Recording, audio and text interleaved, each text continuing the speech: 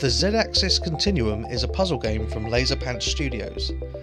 In Z-Axis, you have to guide your character through mazes of doors, spikes, portals and time distortion by running, jumping and rotating the maps. It's this final piece of game mechanics that makes Z-Axis what it is.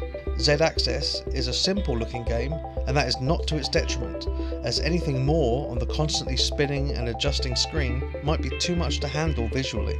I had high hopes for loving this game, as it seemed like portal puzzles with Super Meat Boy levels of tricky maps, but for some reason it just didn't resonate with me in the way I wanted it to.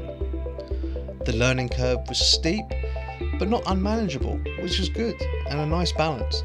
I just didn't feel motivated to keep going. I find myself annoyed that I can't put a finger on why I just was not into Z-Axis.